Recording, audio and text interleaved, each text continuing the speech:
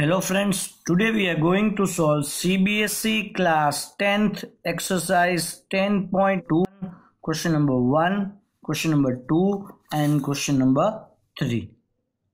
So we start with question number 1.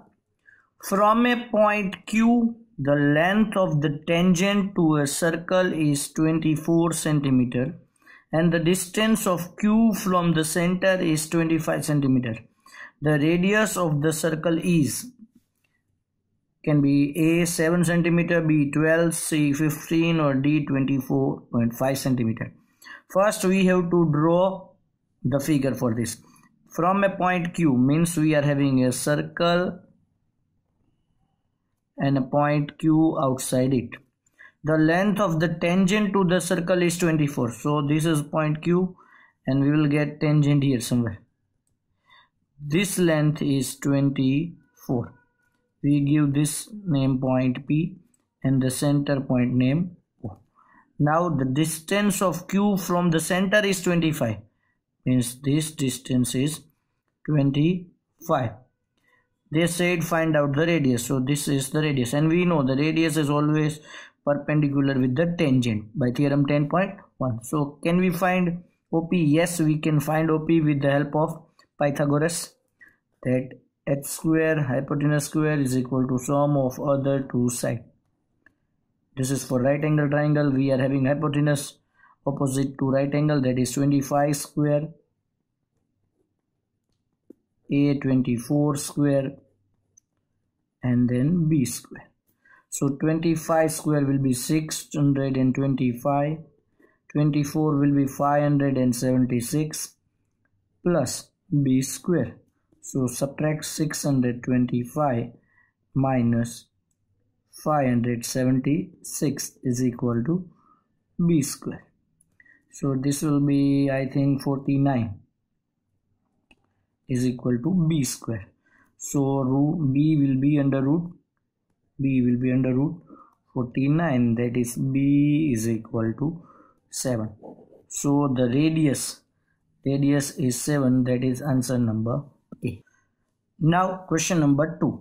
In the given figure, look here, this is the figure. If TP and TQ, these two are the two tangents, means TP and TQ are the tangent to a circle with center O, show that angle POQ is equal to 110 degree, and then angle PTQ is equal to, means we have to find this PTQ, means we have to find this angle. Now we know this is a quadrilateral, we can see. So the sum of all these four angles will be 360, and we know this tangents are always perpendicular with the radius. So this two will be 90. Can we find this? Yes, we can find with the help of sum of quadrilateral. We know the sum of all these four angles, that will be angle P plus angle O plus angle T plus angle Q will be equal to 360 degree. Sum angle property of a quadrilateral, you can write sum angle property of a quadrilateral. Now instead of P we can write 90 degree plus O 100. Instead of Q we can write 90 again, and instead of T we can write whole name because they had given a whole name, angle PTQ equals to 360 degree. Now the sum of these two, 290 plus angle PTQ, that is 360, subtraction angle PTQ is equal to 360 minus 290, that will be 70 degree.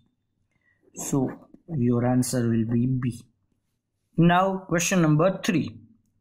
If the tangents PA and PB from a point P to a circle with center O are inclined to each other at an angle of 80 degree, then angle POA is equal to, means first they had not given us any figure, so we have to draw a figure that PA and PB are two tangents from point P to a circle with center O. So first a circle with center O and two tangents from P. I am drawing here, this will be PA and here this will be PB. These are the two tangents, and we join with the center point. Again we know this will be 90 degree and this will be also 90 degree. Theorem 10.1, or you can say the tangent is always perpendicular with radius through point of contact. Now they told us to find angle POA. Generally we have to see this. POA is not directly, we have to join a line from P to O and then we have to find. Look here, I am going to join it.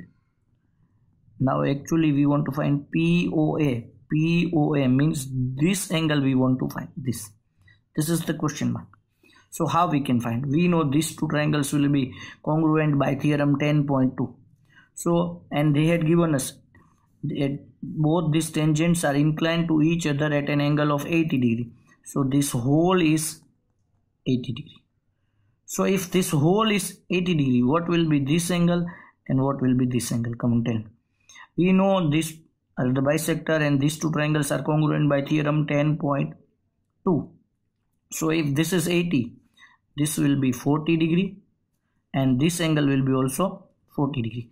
Now we are getting a triangle. I am drawing it here so that you come to know A, O and P. Now we got this 90, this 40.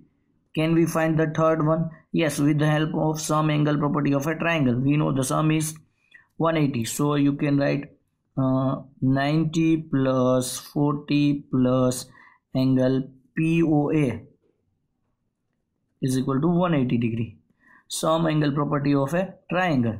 Now this will be 130 plus angle POA is equal to 180 degree.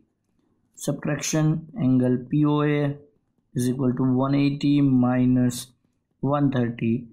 Angle POA is equal to 50 degree. So this will be our answer. Thank you so much for watching my video. I am going to continue this series in my next video. So please watch my all videos. Thank you so much.